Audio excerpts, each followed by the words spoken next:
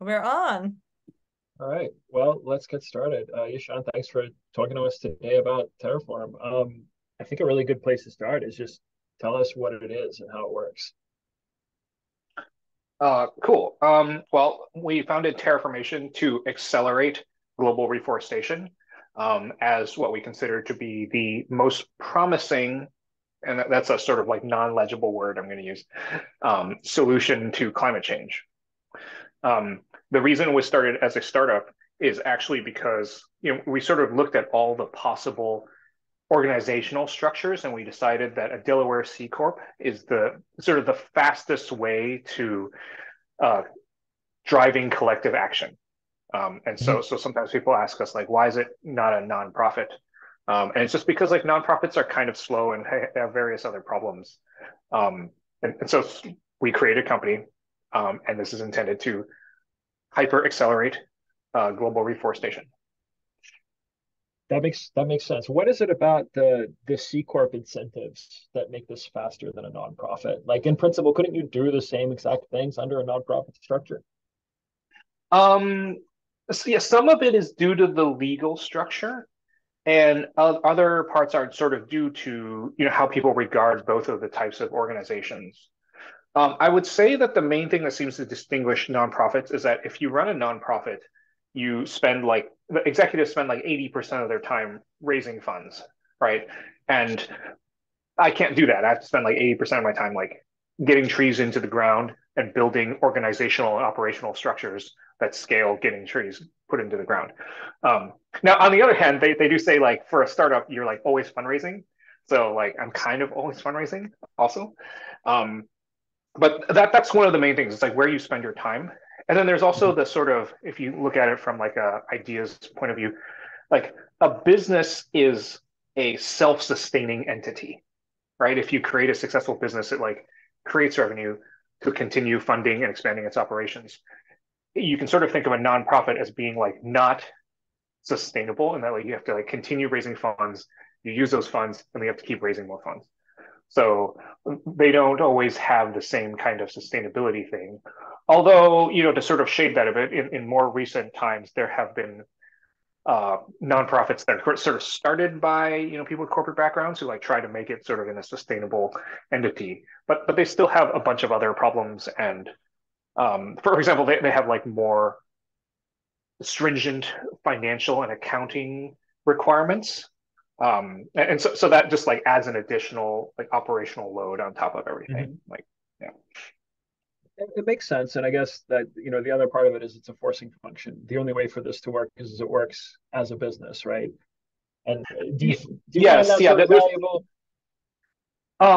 There is also the thing where we don't believe that like our company can do the whole thing, right? We like sort of like calculated like how many trees, how many acres of forests, and even with extremely generous assumptions of efficiency, um, we've found that like okay, well the organization would have to be like the largest company like ever to exist in the world by like several orders of magnitude. And so what we really want Be is we want ambitious. That's what they always tell you. they do, and we hope to like get there. But we wanted to. The things that we have to create a company that is very successful, very visibly successful at doing this. And then what I've sort of learned in startup is like if startup land is if you create this company that's very successful, everyone will copy you, right? Like we're the only company that wants many copycats. Like usually people are very unhappy when they're like there's like the Samwers Brothers German copycat and then there's the Chinese copycat, right? It's like no. We want 1,000 copycats, right? And so that's explicitly part of the strategy. Is like create this thing that's like successful enough that everyone will copy it, and then boom, we're done. Right. So Let's talk a bit more about trees in the ground, right? You said that you took this approach because you found it to be the most promising, and as you said, the most promising is not necessarily legible, but there's plenty of interest right now in carbon capture technologies. Casey Handmer is working on his Terraform Industries, basically getting LNG out of the atmosphere and having again a profit driver for carbon capture, similar to this. There's kind of not exactly wackier, but more out there ideas, including powering that carbon capture via nuclear to produce the LNG. Why this approach of reforestation? um So there's this thing that I learned. So okay, first of all, I'm not actually like against the other what are carbon capture methods. I sort of have this view that like we have a lot of humans, and a lot of the humans are smart, and so I actually think that everyone should actually just kind of work on the thing that they like the most, because there's a sort of specific unique multiplier thing, right? Like if you're working on a thing that you're really into, you're going to take it like 10 times further than anyone else. Um, so I sort of feel like yeah, everyone should like work on their thing.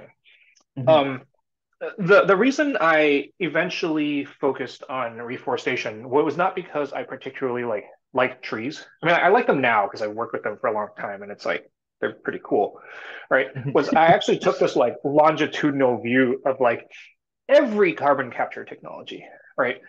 And whilst like depending on how you classify them, like some or many of them are very promising, there's this one overriding factor which was like hyperscale, right? So like the one like really unique and counterintuitive thing I learned when I was like working in Silicon Valley, just like creating these like really big scale systems, right? Like Facebook and Reddit, and even actually at PayPal. The thing that I learned that's like very counterintuitive, that I think is a lesson that most people don't realize, is like you want to use as like little technology as possible, and you want to use like the sort of oldest and most reliable technology, because when you take something and you try to like do like a billion of them, like literally a billion of them, right?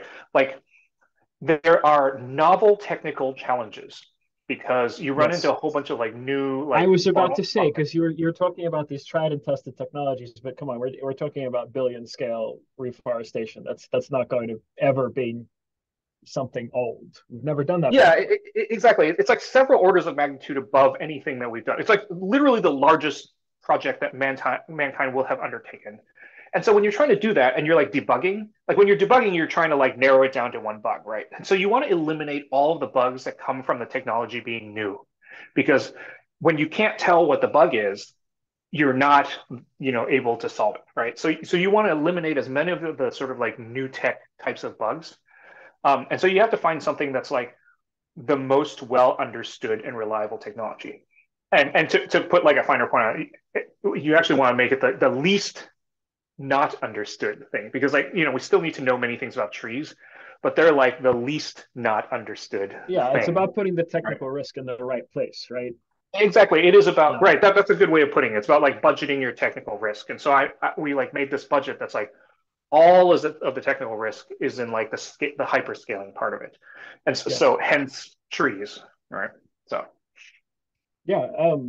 I mean that's really reasonable, and I think as a blanket statement about these types of efforts of carbon capture or sequestration or whatever you'd like to call it. Really, I mean, there's a bunch of terms of art, right?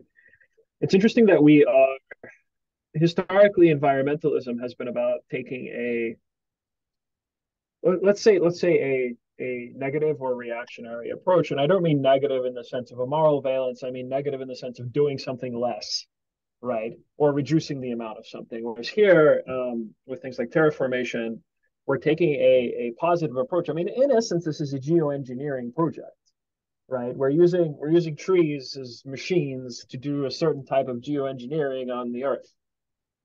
That's a very relatively new phenomenon. Certainly, the sort of the ecological movement that started in the '70s in the United States and elsewhere really never emphasized this kind of positive approach to change. I'm curious about how you think about that. Like this is like a really positive step. It's like we're going to take the carbon out of the atmosphere, right? We're not going to produce less carbon. We're going to take the carbon out of the atmosphere. That's new. How do you think about that on balance? well, first, you are correct that this is a geoengineering solution. When I was sort of looking at all the climate solutions, I was actually thinking, so you're saying this kind of positive, but I sort of proceeded from a negative mindset actually, which is like here. So here's the thought process I went through, which is um, first I thought, okay, so what is the main solution that everyone thinks is to climate change? And it was like, okay, well, it's reducing fuel emissions. And this is like 2017, right? We're in like the Trump era of things. And we're like, well, okay, well, that's not working very well. What if we totally fail at reducing fuel emissions? Are we still gonna die? Is there like no way then?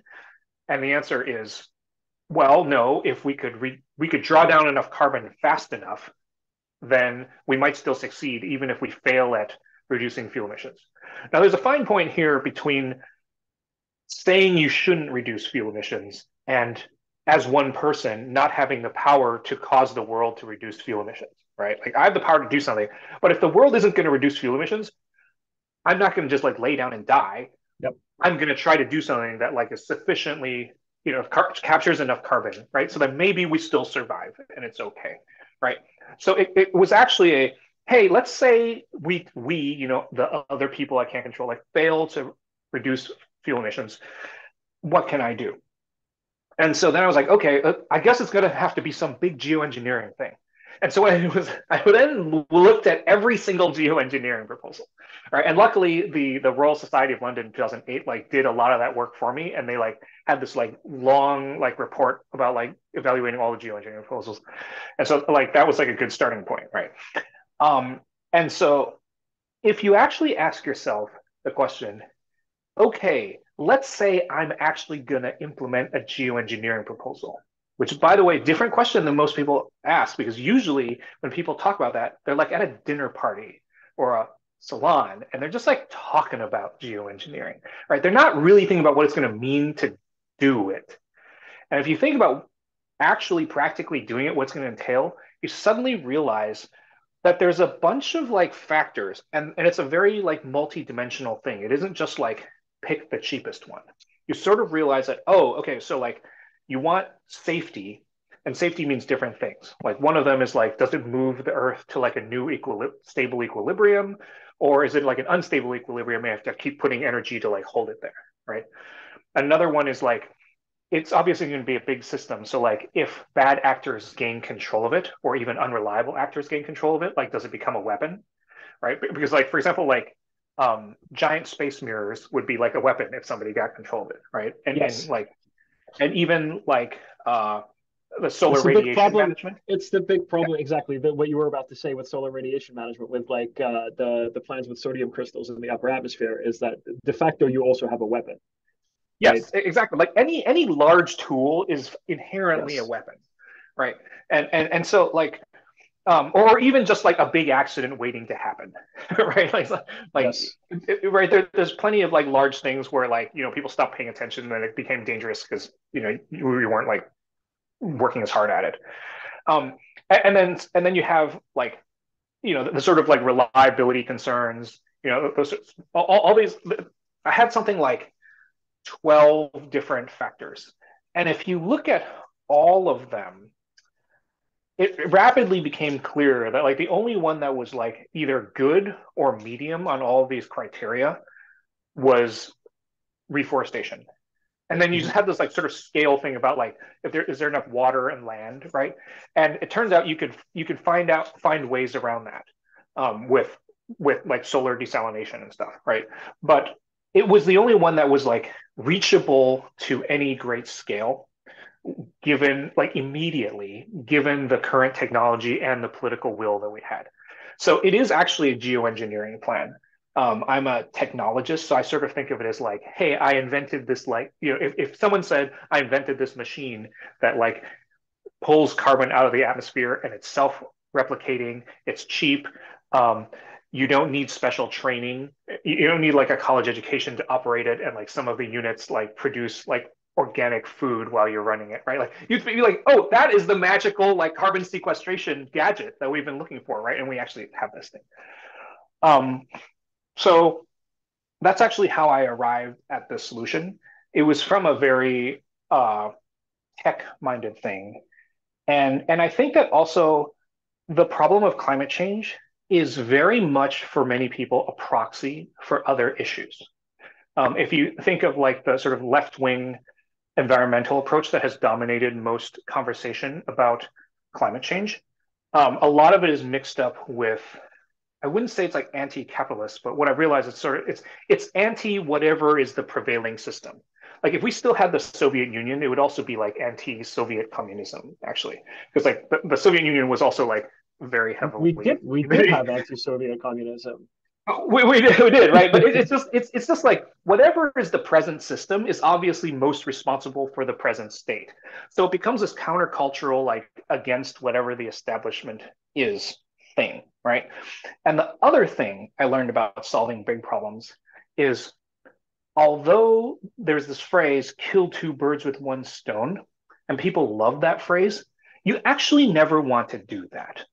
You never want to mash two big problems together and think, Yes, oh, well, all we have to do is overthrow capitalism and it'll solve climate change. Or there's always like overthrow patriarchy and solve climate change, or like overthrow colonialism and solve climate change, right? It's like, Not have okay, yeah, babies, and that will right, solve. right, exactly. Like, oh, too much population. It's like all this stuff. It's I like, agree with that. no, I right? agree with Like, that. okay, maybe. Like, I'm not saying The those way the aren't way like that I good the causes. way that I usually put this, the way that I think about this as a founder is you basically can't afford more than one miracle at a time. You should have one miracle at a time, at least one, but Yes, nobody's lucky enough to pull off more than one miracle at a time. That's kind of the boundary at which we try to operate. So I absolutely understand this perspective, this worldview. yeah, exactly. Like, actually trying to kill two birds with one stone is it's actually hard. It's like two birds, right? Like you can't actually do it. It's like this nice saying, and everyone wants to do it. It's like no, you kill one bird, and then you kill the next bird. You just like do them one at a time. So it was Well, always you're so for killing. me it The was real like question just is who's solve killing climate all change. these birds? right, right. Like, this is like bad. Yeah, right. You wonder Exactly. about some of these turns of phrase. Like, what were people doing in the 19th century that this was a Right. Like relevant when was the thing that thing? you Like wanted to the do? cat's Yeah. out of the bag. Why was the cat in the bag? Anyway, um, so I think this is a very reasonable approach. I think that moving all the risk into the scale part of it rather than the sort of the technical implementation part of it. Right. Other people have taken other approaches. Again, like Casey's taken the approach of putting the technical risk into making like this really, really simple LNG production system out of atmospheric capture. Mhm. What about the social aspects of this, right? So I know that Terraformation is, as you say, very community oriented. It's about making something simple, repeatable, replicable. In fact, you want it to be replicated even by other companies, so you sort of invite competition. Um, how does that fit together? Like, is that not also another thing that needs to happen? Like getting this kind of like social part right, making people want to do this, or is that just solved by money?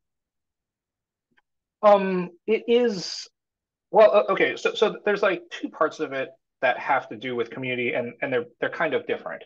So the first one is um, any climate solution is necessarily global in scope. That is a thing that humans have very rarely grappled with or ever thought about. And so like there's this funny thing. Every single person on the planet is a stakeholder in whatever it is that you do. So everyone's going to have an opinion. Everyone's going to be affected. That is not usually the case with any startup. You build a SaaS company that, there's a person on the planet who doesn't care about that. With climate, everybody cares about it and is affected by it. So there's this thing to be said for the maximally inclusive solution. I know like inclusion, whatever, is like a buzzword, but this is actually really important because if you have a solution that is very high tech, it means that it can only be implemented by um, a relatively small number of countries that have a sufficient technological and manufacturing base. And that means that those countries or those parties are really just like specific organizations in those countries have control over the entire solution, right? And that is actually a concentration of power because if you're the only one who can solve climate change, you have an enormous amount of power. And for people who don't really understand this, like I'll present another view for you, which is like, what if, let's say, the Western Europe and the US are kind of slow in sort of dealing with climate change, and then China decides to do like all of the SRM overflights. Like they decide they're going to solve climate change, right? And they do it in like 5 years, right? Which is like technically possible. Imagine if China were the only country that could solve climate change and no one else could do it, right? You would feel pretty uncomfortable with that, especially since you can also selectively decide where you deploy the particles, right? And we've seen that it has a localized effect because of the North Yes. Atlantic like shipping thing, right? So China could decide not to do it over the US and only do it over regions where they have allies. right? Okay, so from there you can say like geopolitically, you would not want that. What you really want is you want something that is sufficiently low tech that it is very technologically inclusive. That is to say, almost every country can participate. And so, like with a climate solution, you want that so that it isn't just a few countries, because with just a few countries having it, it's not just the geopolitical concentration of power. It's also that like those countries are now like if you have a macroeconomic dislocation in those countries and they're unable to like continue the upkeep of the solution, which by the way will be very expensive, right? Then suddenly you have this like huge spike, right? Then you have a breakdown. It's actually brittle. But if you have it so that every country can participate, it becomes much more resilient and much more participatory. Right. So the first one is kind of the global inclusion thing of it, right? Um, the second one is very specific to forests. So Mm-hmm. there have been attempts to, plant lots of forests, and setting aside the sort of like monoculture problem of it, some of the attempts are like a rich company goes and like buys a ton of land in some like developing country and then kicks everyone out and says, okay, we're going to plant a huge forest here. This is going to offset all of our like emissions. It's like very often it's been like oil companies or some energy companies. Um, and the problem is you can't really plant a forest and have it successful for the long term unless the people who live there are involved with it and benefit from it. You can't actually take a bunch of people and kick them off the land. Because the reality is that property rights are not what you write down in a book and say someone owns. Property rights are really like the people who live there, right?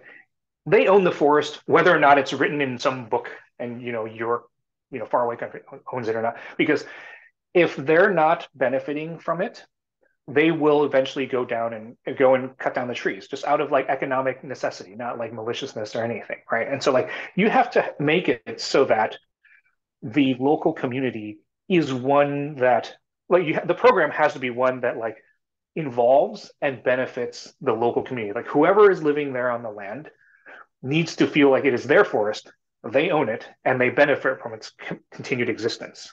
So that is it seems kind of obvious when I say it that way, right? But that Mm-hmm. is not necessarily the standard practice that has been in the past, right? And that has led to basically the failure of like many projects. Basically, every project that's been not done like that has failed, right? And so there's just been this, people say like, oh, there's all these projects that failed. Well, actually, there's projects that have failed and projects that have succeeded, and the projects that have succeeded have very clear characteristics. And the one that is the most determinist, or like as the greatest determining factor of project success, is the involvement and benefit of the local community. So that's like the sort of like micro community aspect of it, and then That the makes sort sense. of global inclusion. I call it technological inclusion to sort of describe the benefits of it being low tech. Yeah, I mean it's a lot easier to get sort of many trees in a community than one laptop per child, right? Technically on that side of it, it's a lot. The bar is Right. just lower because trees already exist and work. Yeah. There's a few more aspects of this that I want to ask about, but let me come at this from a different angle. All of this sounds really good. It seems like a good self-sustaining idea. It seems like it hits, various possibilities to it. Why, like, what are some reasons this might not work? Like, what's the postmortem here? Where does this go wrong? Um, there's like a billion reasons why it won't work. Like my current like projected chance of success for my company is like 1%. So, but that's up from 0.1% 2 years ago. So our chance of success has gone up by 10x. Um, As so Anton said, a startup is almost always fundraising. So I think we're hearing the right. pitch now. Yeah. If you're the kind of person who likes to win, this is not the way to go. This is the like you're probably going to lose, try anyways, like path of life. Um, so you know how they say like at the beginning stages of your startup, your biggest competitor is not a competitor. It's like the back button. Yeah, Like it's that nobody that's cares. yeah, it's like nobody cares. They're just like, whatever, back, right? Okay, that's like currently, I think like the biggest danger, which is so here's this like funny thing about um about like global reforestation as a climate solution. It's very much like the are people familiar with like the stone soup parable? Yes. Has anyone heard of that? Okay, I see like one nodding. Okay, this is like okay, great. I'll tell the stone soup parable, which is this. Do Okay. they not teach this in school anymore? What the hell? Yeah, Anyway. I don't know. Like I learned it. Like it's all okay. Well, it's a funny little story. It's like okay, this is a poor village, right?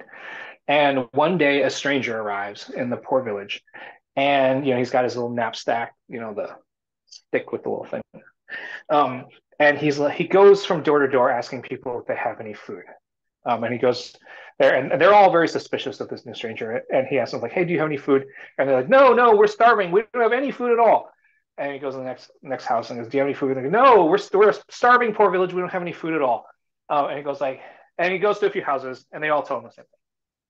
And so he says, he goes to the center of the village, and he says loudly, like, "Whoa, damn, dude! Like this village is so poor. No one has any food. I guess we're gonna have to make some stone soup." And everyone said, things like, "What the hell? Like stone soup?" And he says, "Okay, does anyone have like a pot?" Right? And someone at least has like a pot, like a big cauldron. And so what he does is he like fills the cauldron with water from the river, and he makes a fire under the cauldron. And he opens his knapsack, and he's got this big stone. He goes, "I'm going to make some stone soup," and he puts the stone into the bottom of the pot, right? And it's bubbling, it's boiling, right? And he says, like, "All right, this soup is going to be really great. Like, what would make this even better?" And people are like watching him because like, what the hell's this guy, right? And he says like, "It would be great if we could just add an onion. Does anyone have an onion?" And so like someone says like, "Oh yeah, I think I have like an old yellow onion in the back of my pantry," right? And they go and they get the onion, they slice up the onion, and they put it in a stew, right? And then it's boiling and boiling, and onions are like the smell gets everywhere, right? And you're like, people can smell it. It's like, "Wow, this soup is gonna be great." Right? It's like, it'd be great if we had like a potato. Does anyone have a potato? And then someone says, "Yeah, I guess I got a potato," right? And so they bring out the potato and they cut a potato and they put it in the soup, right? And it's boiling and you can smell it, right? And then he says like, it'd be really great if there were like a side of meat." Right? Does anyone have a side of meat? And then, lo and behold, somebody happens to have a side of meat, right? Like, and they bring out the side meat, they cut it up and they put it in there. And then, like carrots or whatever. And so he does this, right? And pretty soon everyone's contributed, right? Like some little thing. And then they make the stone soup and he invites everyone to partake of the stone soup. And they all agree it's the greatest stew that they've ever had. And they think the stranger is a genius because he made soup, this delicious soup from a stone. And then they whatever make merry, whatever. And in the morning, the stranger packs up his stone and leaves. Okay, and forever they tell the story about the stranger who made soup from stone. Okay, so reforestation, global reforestation as a climate solution is basically stone soup. Unlike many other proposed or imagined carbon drawdown methods, we have everything we need to do this. The problem is actually that nobody is really trying. If I could wave a magic wand and tomorrow everyone had in their brains, we're going to restore all the forests on the earth, right? Like between 1 and 3 trillion trees worth, which is, by the way, like there were 3 trillion more trees like at the when humans came on the planet, right? So that's roughly the amount we've lost. If we just decided tomorrow, okay, we're going to reforest the earth, we would do it. And then it would be done and we'd be there, right? It wouldn't actually solve all of climate change, but it would be such a huge shot in the arm in terms of like, oh my God, humans can do this huge thing that we would rapidly then go and like solve all of the rest of the problem, right? And so the funny thing about reforestation is that it's like a stone soup, or also the other one I use is like magic toe shoes, right? It was never the magic toe shoes. It was always you, right? And so when I say like the biggest problem is the back button, it's really that like no one's doing anything, right? And if we all actually just went and did it, we would succeed because we have everything we need. We just need to go and do it. Everything else, like fires, is one thing, or like pests, or like, just people cutting down trees. All of those are solvable problems that have been solved many times because that's just effective forest and fire management. Like we also know how to do all that stuff. Like the reason why this is like a much better solution than most people think is because all the components are well known. They're all like something that is known within the collective knowledge database of mankind. We don't have to discover anything particularly new. It's not like self-landing rockets, right? Which needs a new algorithm, right? Like well, you don't need new science, right? Let's take a new algorithm to do this, right? You don't really have to do that. We know how to do it. It's highly distributed. If every country decided it was going to reforest like its land, like it's not like another country would need to like get involved. That's like technically not exactly true, but like it's roughly true. Right. So we have everything we need. And the problem really is just like getting everyone off their ass. Makes sense. Makes sense. Yeah. Anna, why don't we take a pause here and open it up for questions from the audience to spur some discussion here. I see a lot of chats that I've avoided reading because they get distracting if I read stuff. Yeah, a lot of really, really good comments in the chat, from literary quotes to thoughts on cooperation and the right amount of background lighting for one's birds to fall asleep during a Zoom event. I think we have a lot of engineers and environmentally inclined people, researchers, thinkers in the room. So I would really just love to hear from you guys and how does this idea sound? And what would be your first take?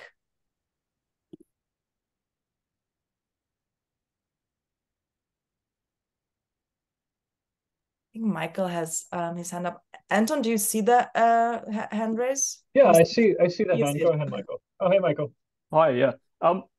Yeah, great idea. This is quite interesting the way that you've presented it here today. I was wondering, I suppose I had two sort of questions, but they link to each other, so you can probably answer them or kill two birds with one stone, in fact. But no, so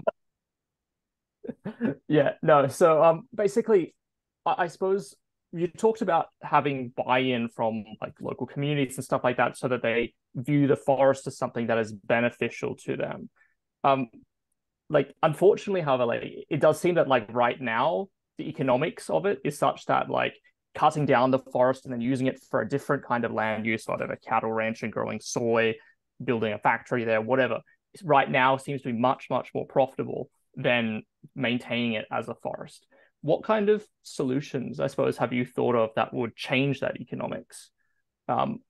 To sort of fix that kind of imbalance in that equation, making it so that the buy-in is there from the community. Okay, that was one question, right? Yes, and I suppose the other related to just about like global land use. Currently, most of the land that we've cut down with trees we've replaced with agriculture, and that's quite is critical for our food supply for us to have that agriculture.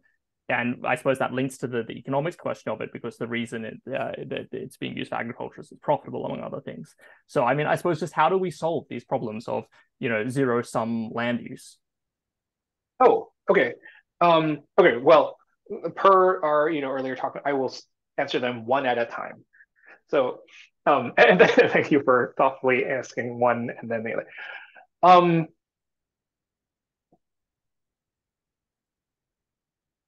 So the answer to the profitability of land thing is that, like, as a general statement, that's like mostly true, but not always true.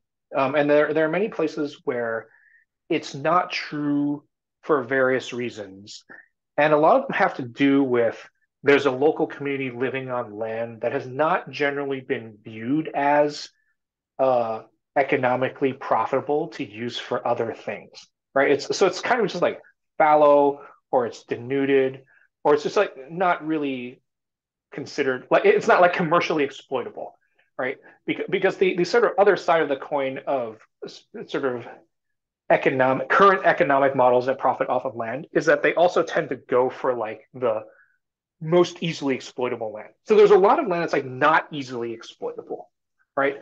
And communities which do not require necessarily a profit maximizing sort of use of that land. They just need like some sort of net benefit from the land, which isn't already being used, right? It turns out there's like if you sort of narrow the scope of land down to like this is land we can get a lot of stuff on, that's not all the land on the planet. There's a lot of land where just like stuff is like marginal or just kind of growing in a way that's not like really exploitable, but can be planted as forests. Because if you're trying to restore something as a forest ecosystem, you don't need land that is fertile in the way that prevailing methods of agriculture require the land to be fertile, right? So this is sort of a if you get down into the details, it turns out there's a lot of margin to work with kind of answer, right? That's sort of the general form of this answer, and so many of these communities are they're not like really wealthy, right? But they would be more prosperous if the land that was near them was more fertile. Because if you can reforest some of the land, like you could do it in like a checkerboard pattern, right? Like it improves the rainfall and water and soil conditions of other land, which then makes it nearby, that it makes it more fertile as agricultural land. So you're actually creating more agriculturally available or fertile land. You can also layer agroforestry on, underneath the canopy. This is highly dependent on the local biome and species that are available, right? So I can't give you like a general answer. It's actually like in every place. I guess the general form of the answer is there's a lot of margin to play with. And there's a lot of communities living in those margins where you could take that land and there's a positive delta that you can do to it by helping them restore the native forest. And it both improves the land and just generally improves their living conditions. So I'll sort of use that to like segue to the global thing, which is because there's this margin, it's like a whole continuum. And most of the time, everyone looks at like the far continuum of the most fertile, exploitable agriculture land, right? And sort of things like, well, that's the only place you can also like restore forest, right? But like the whole point of forests is that they originally came about on land that was like not fertile, right? It's not like you had a bunch of fertile land, on the planet and then like forests came about. Like forests came about and made the land fertile by like, cycling all the carbon into the soil, right? And then they got like cut down. So along most of this continuum, you have land that is not in direct competition with like the most profitable agriculture, right? And so what we're trying to do is there's a sort of like middle, because you don't actually want like the hardest land to work on, right? You want land that's kind of like, that's actually just like just downstream of the most fertile land where the agriculture thing makes sense. And then there's land that's like where they deem it like it's kind of fallow. It's been like maybe it's like over harvested. It's not that great, but you can restore a forest on that land, right? And it is, and so that doesn't compete with any high profitability agriculture because the agriculture has already been deemed not profitable on that land, right? But you can restore a forest there. It can capture carbon. There's various ways of monetizing that. There's like agroforestry, ecosystem services, which is an indirect way of like improving the runoff and the erosion, which improves like insurance outcomes of like nearby land. And then also carbon credits, as shaky as that is, seems to actually be emerging as like a fairly reasonable way. I have lots of things to say about carbon and how both awful and great the carbon market could be. But in any case, like there's a lot of ways of like monetizing that land, right? And what we're trying to do is like once you can do some of it, it drives this trend where more and more people see that you can do that. And that actually drives the perception of value. So it sort of changes the economic equation gradually over time.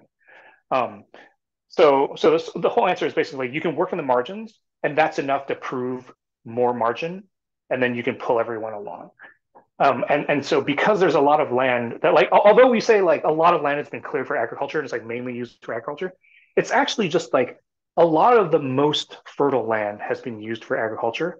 And there's a bunch of other land that no one kind of talks about because nobody cares about it because, if you can't use it for agriculture and you can't build your city there, it's worthless, right?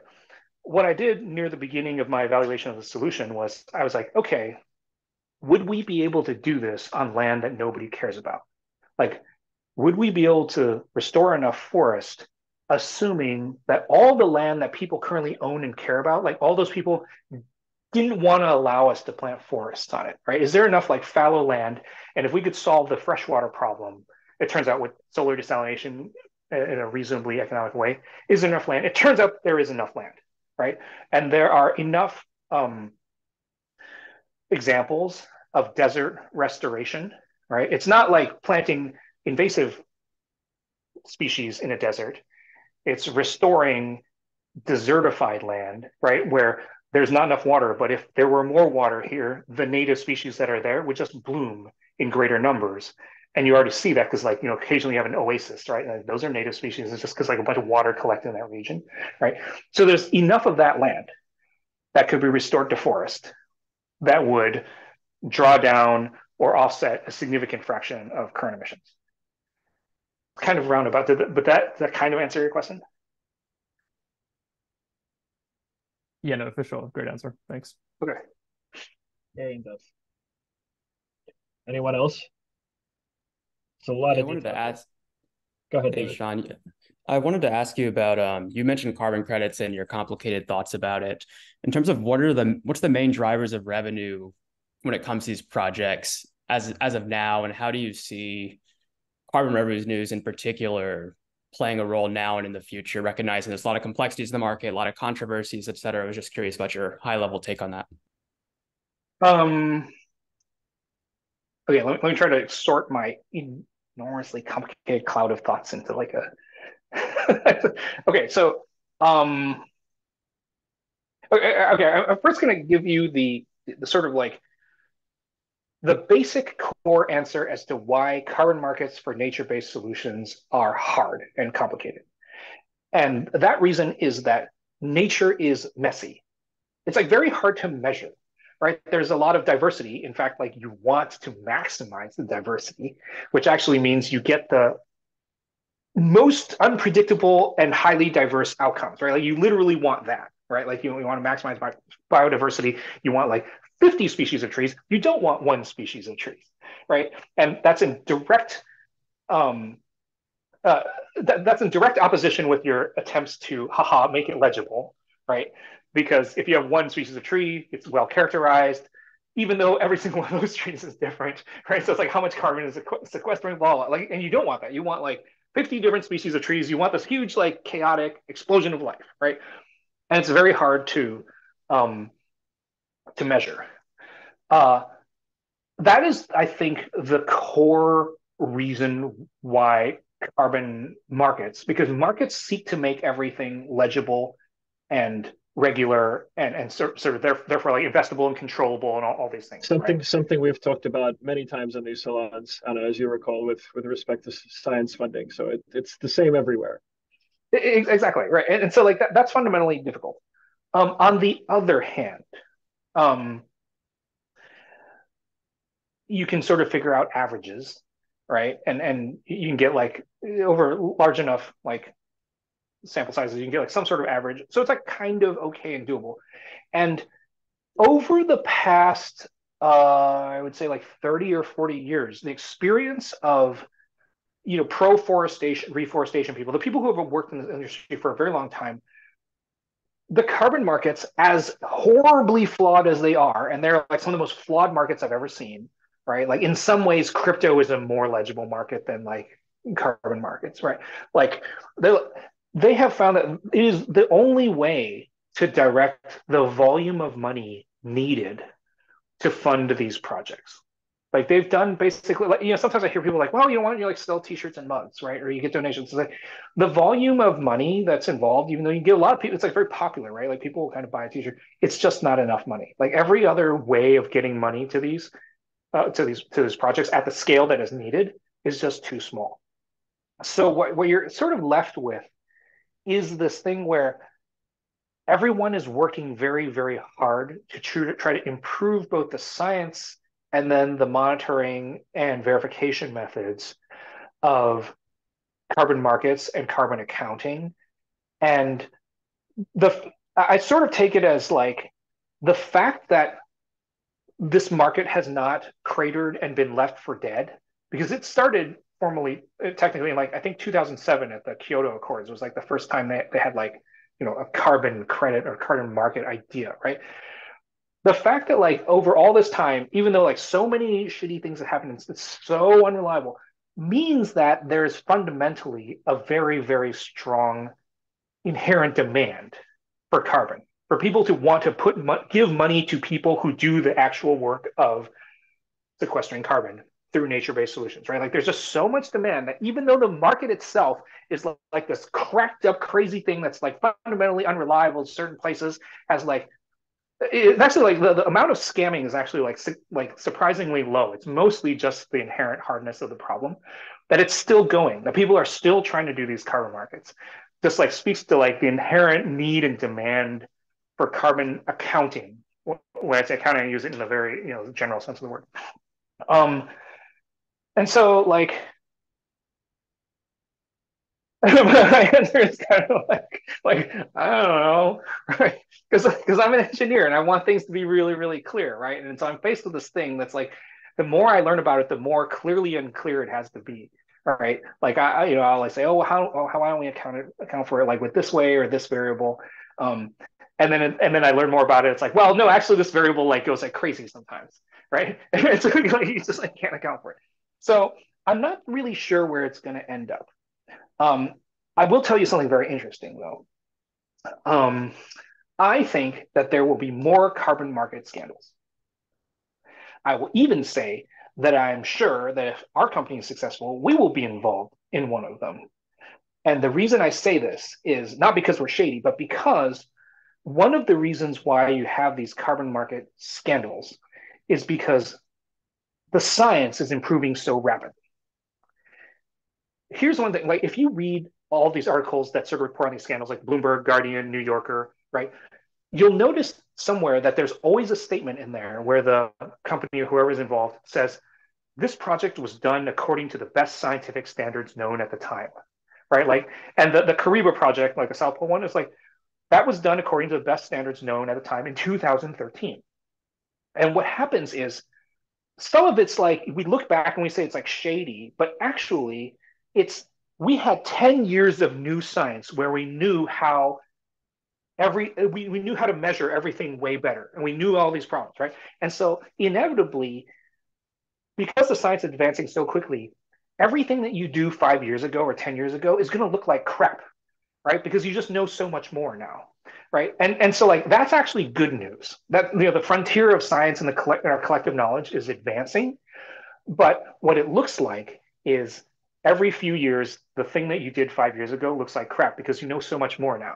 And one of the things I'm happy about is the science in understanding this. There's a way more energy being put into understanding, measuring, and just like forest dynamics, all these things, right? Like in 5 years, we're going to know so much more. Everything that we're trying to do today is going to be crap, right? And so I am quite sure that in the success case, 5 to 10 years from now, something that we're doing today, that we're doing, with all good faith, in the most correct way possible, according to the latest science, we're going to look back on it and be like, oh, wow, that's like totally crap. Like the accounting is completely wrong. These carbon credits are worth nothing, right? Or something like that. And there's going to be a big scandal, right? And like, my own commitment is just like, look, when we find out, we're going to be the first ones to tell you. That's the best I can do, right? Like instead of someone else breaking it. We will always try to red team our own projects to sort of break them, right? Or show where we're wrong. But I am very confident that the side effect of rapid and great scientific advancement and understanding is that we will have more scandals because we'll know so much more, and everything we're doing today is going to look terrible. So, did I address everything in your question? Absolutely. I mean, I think you're right. The answer is just like throwing your hands up. We'll see what happens in the future. It's all very confusing. Yeah, but thanks. We just all try our best, and like that's all our future generations can ask of us. All right, James, you're up. Yeah, I'd love to hear more of your thoughts on, you mentioned, and these are similar conversations I've had with like Neil Spackman. I think you probably are aware of him and like his project, about how the forest doesn't stay a forest or become a forest without the local community engagement as part of the forest, really. And it's about getting the people on board, getting the local, like the local communities on board to like steward their own thing. And he talks a lot about this in a lot of his writings as well. I've talked with him about it as well. And so I'd love to hear your thoughts on like, how do you get the local people on board? How do you build the stewardship relationship in the community? Yeah, I just any sort of challenges or thoughts that you have on methods for getting that kind of relationship with the people, getting people to take on their own sort of management and environmental stuff there. I'm in contact with Neil right now. I figured we may have an essay coming out soon based on like his thoughts. So I guess a broad way to characterize what we do right now is we work on a pull model rather than a push model. Although I go around advocating forest restoration, I'm mostly advocating it towards let's use some terms like the powerful global north decision makers, right? Those are the people I'm trying to get to do something. When it comes to the local communities on the ground, we don't think it's a really good idea to go to some random community and say like, hey, you should like reforest. Let me get you on board with this, right? Because like you kind of just like you don't know where people are. Maybe it's not their priority right now, right? Because like many communities, right, that's not the thing that they're thinking about. It's not the thing that they need. There's a lot of people talk about it. It's kind of like a neo-colonialist sort of thing. And I sort of understand where that comes from in the current discourse. But I'm also just like I've learned that like in my life, like people tell you what they need and what they want, right? And you don't need to like tell them that, right? The reason I like advocate for this solution is because people are also saying, we want a climate solution. Hey, Yishan, what are you doing, right? And so we work on a pull model. And what that means is the communities that we work with, what we did was we said, hey, we have this accelerator program that can teach you all the things you need to know about like restoring forests in the best way possible, how to create the infrastructure like seed banks, nurseries, how to operate nurseries, right? How to like maximize planting output, right? Based on general principles combined with your local knowledge, because it's actually very species dependent, right? And we say we have this thing, and we were lucky that like as we hired people, we developed this global network of people who just like knew everyone. Turns out the reforestation world is like fairly small, right? Like it's like, hey, you know Neil, yeah, right, kind of thing, right? And so like Neil knows a bunch of groups, right? People know whatever. So we just put the word out and said like, we can help you with this, and we work on a pull model, which is usually the community has some need. They want their forest back. They remember in the time of their grandfather that there was a thriving forest and it's no longer there for whatever reason. How do you restore it, right? Or one of the groups that we worked with actually was it was actually a hunter-gatherer group, and what they wanted is they wanted to actually transition to an agriculture-based forest restoration, agroforestry lifestyle, right? And so they wanted to learn. So there's a whole bunch of like seed banking, like basic agriculture stuff. So in many cases, actually in all cases, it has been the community wants to do this, and we say, okay, we can help with these things, and we talk to them and say, okay, this is the menu of things that we know how to do. It may not be correct for you. It is also highly dependent on many of your local factors. If we tell you this stuff, how does that jibe with the things that you know, right? So we're like creating a sort of like new hybrid localized knowledge with every group. And then what we try to do also is we're finally getting to the critical mass is too strong a word, but like almost critical mass, subcritical mass, where there are groups that are sort of regionally close to each other. And so they can teach each other, right? It works so much better whenever we can say like, hey, can you like come over and help us? And like this person will like explain everything because there's like way more local knowledge, right? And so I guess the general form of that is kind of like we go where we're needed, right? And where it's relevant. And so because we're invited, because we're asked, the local community is already bought in, right? It's something that they want. Like we have not done anything where we won't sign a deal with a local government and the government goes to like local communities and says like, okay, now you're going to do this, right? I don't think that works very well. And I think we don't need to do that because I think what happens is like, if you help one group of people be very successful, word spreads, and then everyone else wants to be really successful. And then we get asked more, right? Like, I think that's actually the best way to like someone doesn't want to sign a deal with you, you don't have to sign a deal with them. You sign a deal with the next guy, right? Who wants to do it, right? And then they're bought in, it's their forest, right? Because right from the beginning, they're like, okay, Terraformation will come in and they will help us restore our forest. So from the beginning, it's theirs, right? It's not like ours. We're just trying to spread all the knowledge that we have and make it available to everyone who wants it. All right, thank you. Very comprehensive. Again, I think Anna, you are next, and then we'll finish up with Will as our last question. Thank you so much, and thank you guys for being an amazing host and special guest.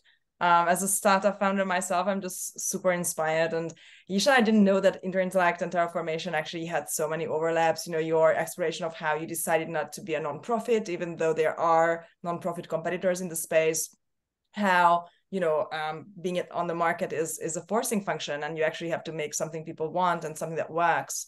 And there's no real room for negotiation with the public, which is driven by self-interest and like real world needs.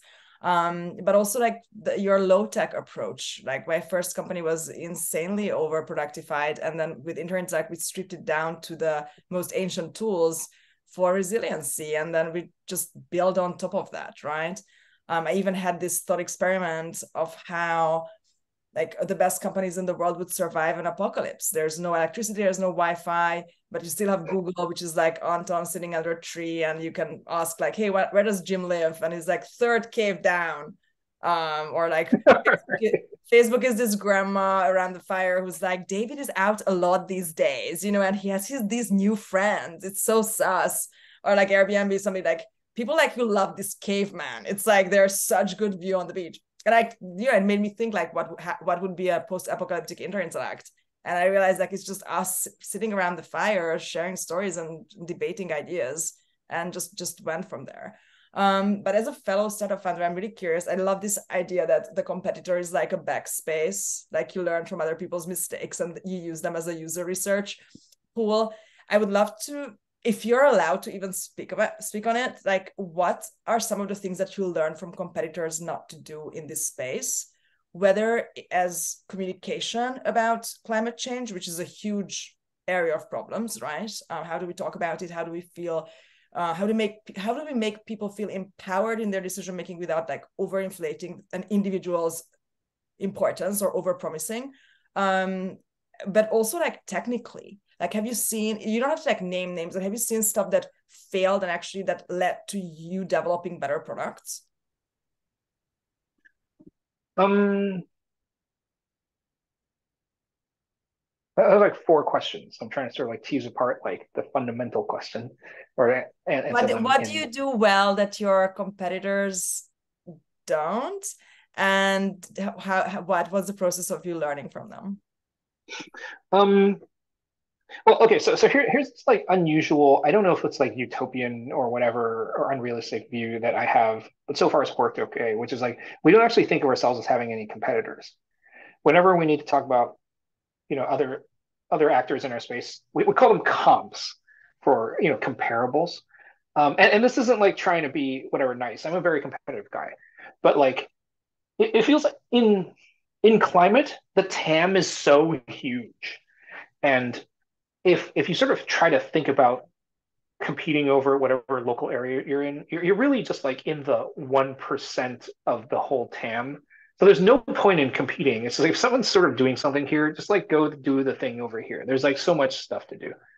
And you're ultimately like more complementary than you are competitive. And so I know I share this view with like a bunch of other players in the space, like most notably like Diego from Pachama. We actually like got together and like codified this. Now it was kind of easy because like our services are very complementary, right? But we're just like, yeah, there's just like no competitors. Like if I can make this other guy like succeed, it probably helps me. So I don't really think about it that way. if I were to think of like lessons from other players in the space, I would actually think about like over the last 30 to 40 years, like before we even came into existence, there were many, many attempts to reforest. I think like the earliest paper that talked about it was actually in 1991, where I think someone wrote a paper. This is actually famous. I just can't remember the guy, about if we reforested the Amazon, we could really solve the carbon dioxide problem. Was what it was called back then, right? And he had calculated like if you restored like some huge amount of the Amazon, we'd solve this problem. This problem was much smaller back then, right? And all those calculations were based on like eucalyptus plantations. And so like what has happened over the last 30 to 40 years is there have been many, many attempts to restore forests or reforest all sorts of different land. And a lot of times the way the press or discourse about it is, look at all these failed forestry projects. People have tried to do this, and this has failed, and this has failed. And if you do it, if you plant these plantations, it'll ruin the land. And if you like do this, it's like, okay. Except what happened really is some of those projects succeeded and some of them failed. And that is an enormous amount of data, actually, that mankind now collectively has as to what makes a successful project. And we've now been able to integrate all of that knowledge, right? This is why I go around talking about, like, you know, to lay people, I say planting trees or reforestation, right? To people who know what is like native biodiverse forest restoration in conjunction with local communities, because those are that encapsulates most of the lessons, which is like it needs to be native species, it needs to be a highly biodiverse mix of species, it has to be done in co-authorship and involvement of the local community, because those are the primary determinants of success, which we collectively as mankind have learned through bitter experience of large-scale failed projects over the past 30 or 40 years. Like, so our policies or our practices encompass all of these lessons. So that's like the big source of lessons.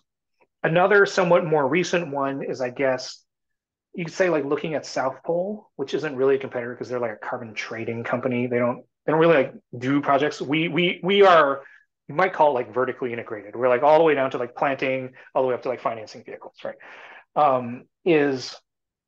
We certainly learned a lot about the fundamental shortcomings of the REDD+ systems. I don't know if anyone's like really sort of familiar with like the different like carbon accounting. There's REDD+ and ARR.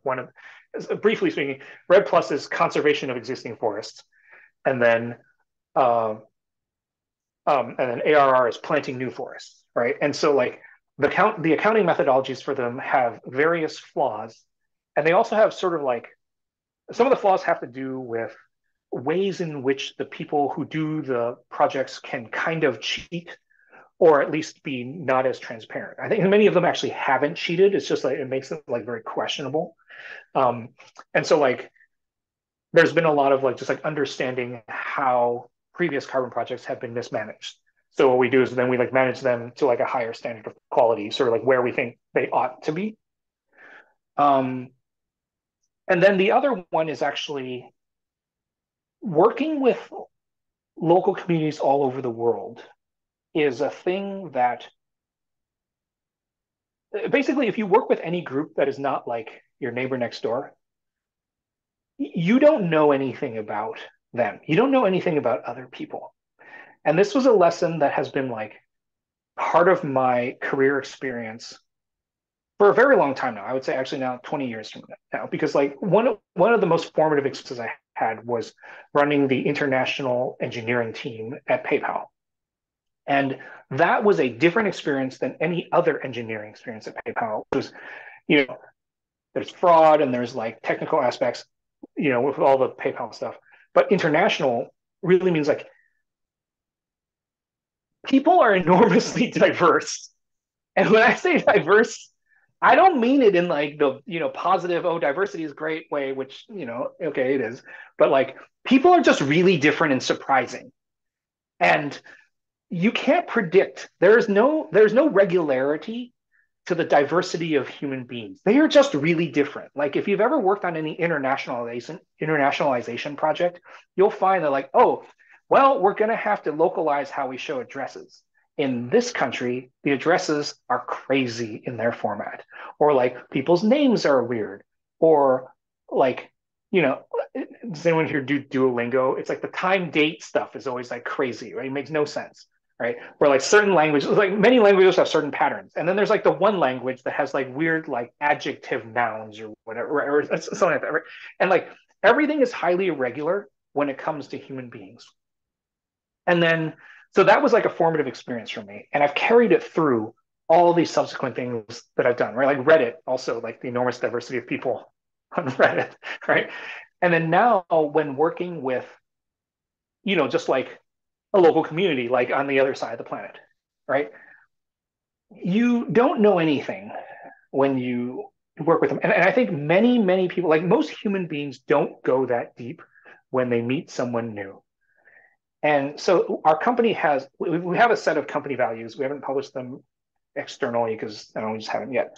One of them is seek a deeper understanding. And it's a thing that we apply over and over and over, because when you think you know something about the group you're working with or the conditions you're working under, you don't really know. And there might be, hopefully there's a little clue that you can sort of like pick at and be like, wait, is this thing that we think is true really true? Like, let's go ask them again. And then when they say the thing to us, is it clear that the word that they use that we think means this actually means this? Like, keep asking. And it's like 10 layers deep. And if you ask enough, maybe you'll realize, oh, our understanding of this was totally wrong. And if we had moved forward based on this understanding, we would have screwed everything up. And so I have seen a lot of, not competitors, just like actors in the space, like working on projects or whatever. And like later you sort of do a postmortem and they'll tell you like, oh yeah, so like we thought this thing and it was totally untrue. And there was a clue early on. And if we had like just happened to know this, then it wouldn't be been a total screw up. And so we're like very, very conscious of the fact that like, you know, like biology is complicated, humans are complicated and diverse, and climate is like a totally unknowable sphere of science, right? And so you're combining all three of these things. And it's not about, I can't even point to any like one lesson other than you got to dig deep. And when you think you know, you don't really know. And you got to keep digging. And hopefully you can get it to a point where you haven't made any fatal assumptions. And so far, we're not dead. But I totally fear that we'll be doing some project and we'll think we know something, and then like bam, it'll blow up in our face because we didn't dig deep enough. So I love it. It reminds me, great... I really, if you guys haven't read, like those of you who are open to such classic Norbert Wiener's Cybernetics, starts with this German nursery rhyme that, and his point is that this is so wise. I mean, I'm not going to quote it in German, and definitely I don't remember fully by heart, but the whole point is that, you know, God has created the planets and the planets are all predictable, but then you try predicting the clouds and shit gets weird. And then the whole book obviously follows from this idea. Will, I'm passing the mic to you. Thank you for your patience with my quadruple question. Hey, thanks, Anna.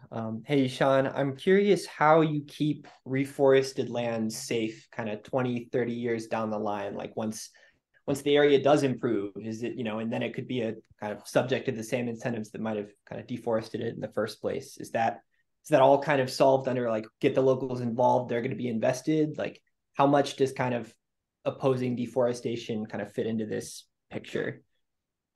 Well, we're not 20 years old or anywhere close to it. So the strongest possible answer I can give you is actually kind of weak, which is we have not done so we don't really know how.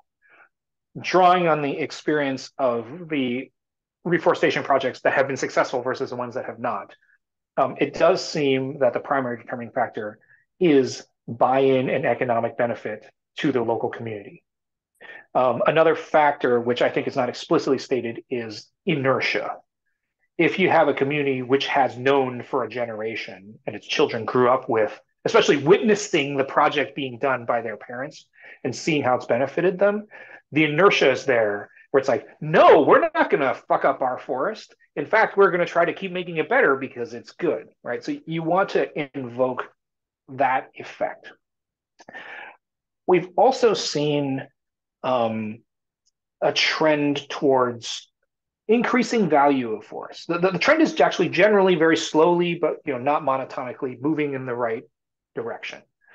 And so what you sort of see is if you see an area with successful projects, other areas start to not get deforested as much, right? Like other similar things happen nearby.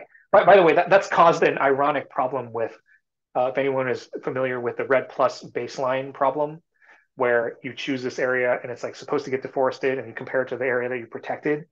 And then they find out later that the area that was supposed to be deforested ended up not being deforested. And it was kind of because you were conserving this area and other people nearby were like, hey, that's a good idea. And let's conserve this area. And then that makes it so that like carbon credits are like worthless, but really they weren't. They were actually like contributing to more conservation, right? And so when you conserve an area or you restore a forest, it sets an example, right? Like people sort of imitate what other people do, right? And so you build both the sort of like clear community benefit, sort of cultural inertia, and then I guess like the other kind of cultural inertia to not undo this thing that you did, and then cultural inertia for more people to support. You sort of normalize this thing, right? Like, hey, there's this community restoring this forest rather than cutting down, and they're doing really well. So all those effects seem to be the predominant effects that keep it going. Great. Well, thank you, Yishan. I think we're going to wrap here. Really appreciate the deep dive here on what you guys are doing and how it fits into this ecosystem. It's obviously, one of the most important things anybody could be working on again. And I think that the message here is, again, really interesting. Trees are pretty ancient, but this kind of coordination technology for doing this sort of work at scale is really new. And I think that this and other efforts in this direction definitely point to almost a sea change in our approach to conservation and environmentalism, that we can actually do positive things to influence the world, not just do fewer things that impact it negatively. So that's very, very exciting. Thank you very much. Anna, do you have a couple of words to say? First of all, I love your duo, like Anton, Yishan. I could listen to you guys talking about anything. Maybe we should have like a wish box. And just like, kudos to this amazing group. I love it when we have a topic, a salon topic where we can really nerd out and just like go at it from different angles. I know that you are full of ideas. I read all the questions and comments in the chat as well. So I would say don't hesitate to follow up. Anton is in the Discord, Interintellect community Discord. I'm sure he will be welcoming any questions there. Yishan is, as you know, hyperactive on Twitter. So if you sleep on it and you wake up with like the world's best question and you're like, oh no, it's too late. It's not too late. We're here and we are dedicated to this exploration. And I really want to do, another salon in a year or so and see how these projects play out. I'm super, super proud of what you're doing, Yishan. And this is, if there's just like a 1% chance that you're saving the planet for the future, I say go for it. That's a pretty strong, percentage. Yeah, I'm willing to give it a try. Yeah. Thank you. Thank you so much. And thank you guys for being here with your time and knowledge and care. This is what makes us us. See you later. Thank you, everybody. Thank you, everyone. Bye-bye. Ciao.